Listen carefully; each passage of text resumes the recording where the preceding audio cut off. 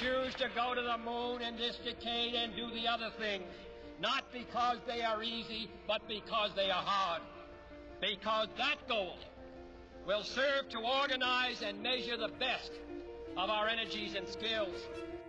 It's been 50 years since we've been to the moon, and we've got a great program called Artemis. We're going back.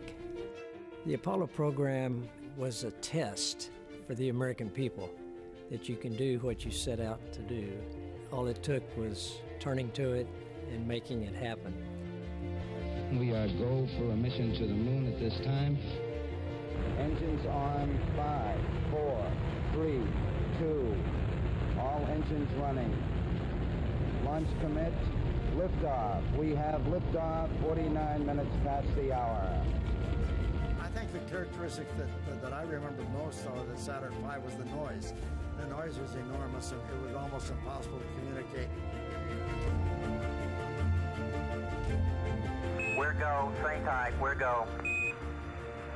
Tranquility Base here. The Eagle has landed. The landing to me was a great celebration. The nation was almost euphoric. It's one small step for man, one giant leap for mankind. There are so many things that we could eventually learn about our universe and the spacecraft that we use exploring.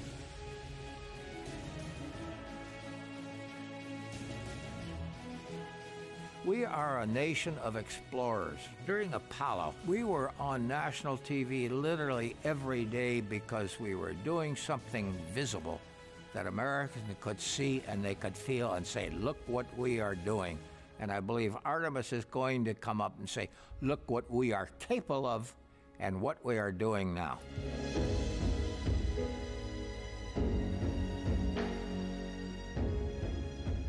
Artemis will stand on the shoulders of Apollo.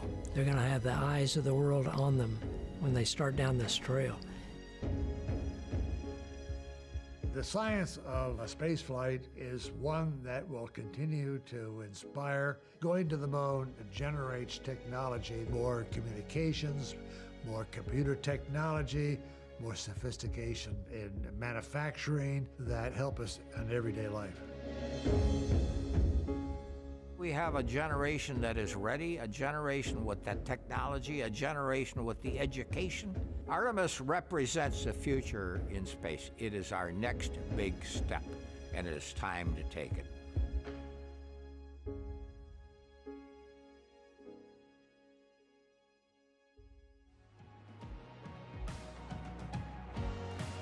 Tune in to NASA TV for the next live mission update.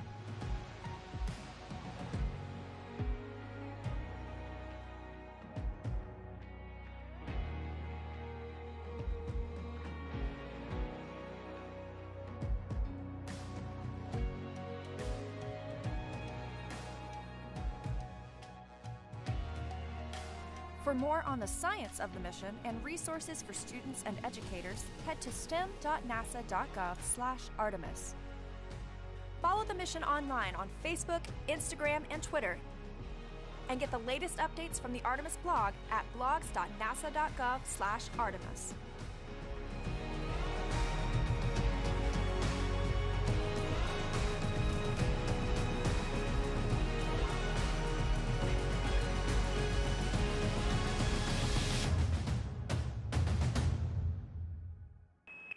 Subscribe for more space.